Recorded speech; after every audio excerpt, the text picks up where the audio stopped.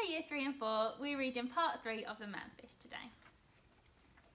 On a warm summer's day, Jacques stepped into the blue Mediterranean Sea with his new invention. He called it the aqualung, because aqua means water, and our lungs are the part of the body that holds the air we breathe. Below the surface, Jacques swam and glided and dove. He flipped and somersaults. He stood upside down on one finger and laughed bubbles into the sea. Jacques could breathe beneath the water. Now he could swim across miles of oceans, his body feeling what only scales had felt, his eyes seeing what only fish had seen. The water made him feel like he was flying, just like in his dreams. Jacques had done it. He had become a manfish.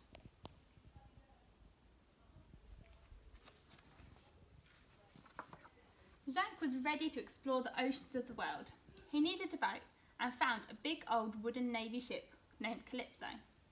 In a year he turned it from a warship into an explorer ship. Jacques, Philippe and Didi gathered a crew, their aqualungs, their hopes and their dreams, and set off to explore the inside of the sea, to film a world that no one had ever seen before.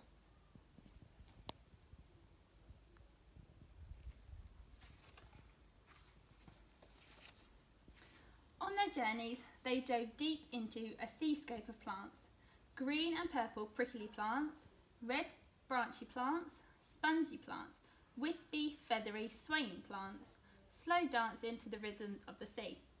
They discovered plants that could feed you, plants that could poison you, plants that looked like fish, and fish that looked like plants. They swam with giant whales, hitched rides on sea turtles, and made friends with porpoise with shining eyes and smiling faces. They filmed fierce and frightening sharks, so strange and dangerous, Jacques and his crew had to build cages, not for the sharks, but for themselves, so they could make their movies without being eaten.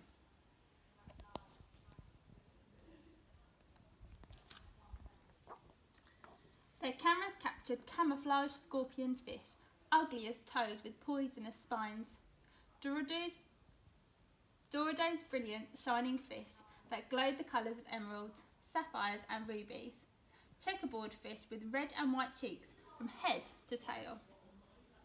Deep down they discovered a kingdom of giant rays, fish that fly through the water with wings that swim. They came face to face with a fish as big as a truck, with long fangs, lips like giant tyres and huge saucer eyes. They called it the trunkfish. On the bottom they found pink ghost crabs with eyes on long stalks, buried so deep in the sand that they looked like a garden of eyes. And flutefish with heads like horses and bodies the shape of tubes, sticking out of rocky openings like pencils in a cup. Thank you for watching. Come back tomorrow for part 4.